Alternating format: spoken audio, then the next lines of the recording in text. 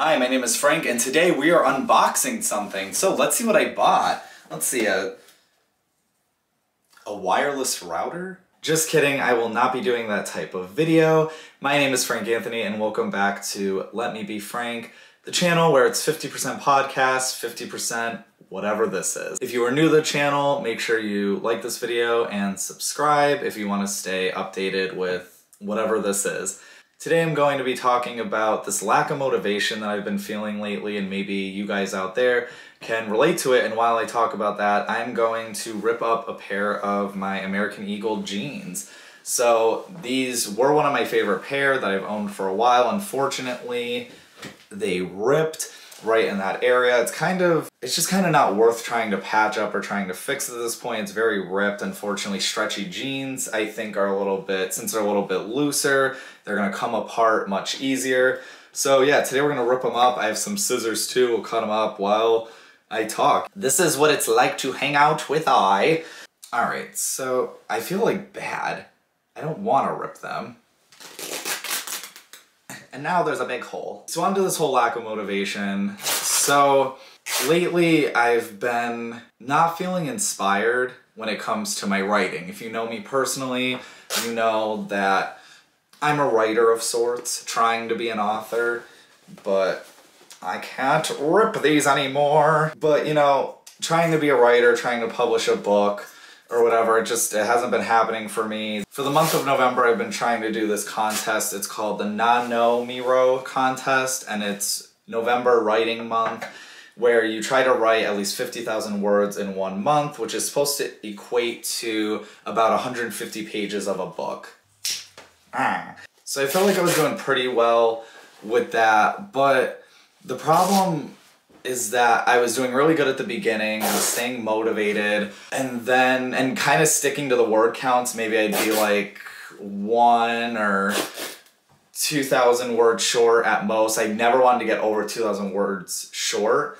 And what I'm talking about is, when you think about it, 50,000 words equates to 1,666 words a day. If you were able to do that minimum, you could do 50,000 words in a month. I have not been doing that.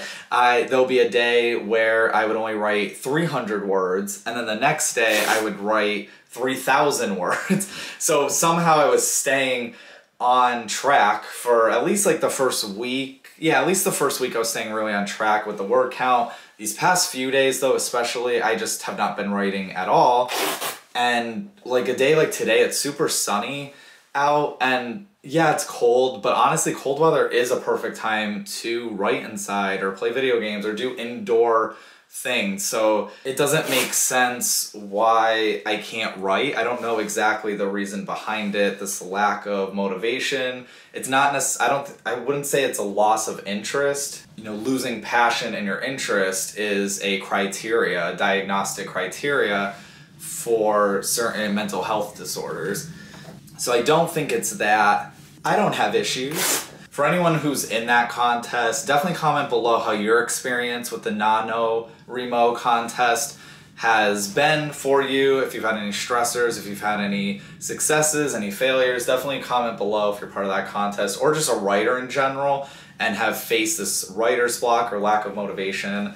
I don't even want to say it's writer's block exactly, because I have a whole outline up to like about 25 chapters or so. So I don't think it's that so much, because I know what I want to write next, but I don't know what I want to write next. And that's the weird thing. I don't know. Yeah, I don't really know what to do. I don't know how to get this mojo back. COVID just, you know, I could use that as an excuse to like, oh my God, I just can't get anything done. But my whole life, I've not been able to finish a whole book. And it's like, why? What is stopping me? Who's trying to fight me? It's myself. I'm my own worst enemy. And that's what I realized. Like, I'm my biggest, you know, I would always say like this person or that experience was causing me to not be able to write, or was like these hurdles, but I was my biggest hurdle at the end of the day. I would either start going to school for things that I didn't necessarily love.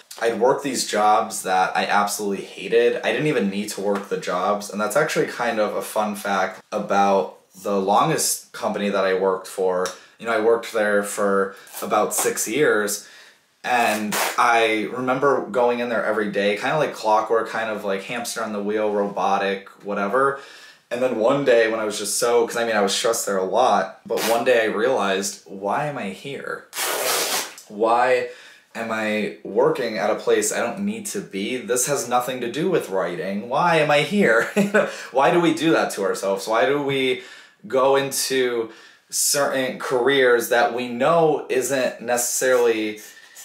the career that we get into, it doesn't need to be our final goal in general, but getting a job in retail, what does that have to do? It's one thing when you're first starting out your job experience. Of course, you need to start somewhere, you need to work somewhere, but why keep picking up jobs in retail or jobs in fast food or being a waiter? Why consistently pick up those jobs when they're not really leading you to your main goal? But yeah, I wanted to dig deeper into this whole lack of motivation. If you guys have felt lack of motivation in general for things, you can comment below. But, you know, I definitely am just using this as some sort of, I guess maybe some sort of vent session where I'm like, what do I do? You know, like, who am I?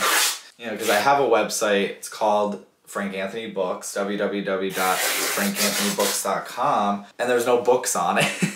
And it's kind of like weird.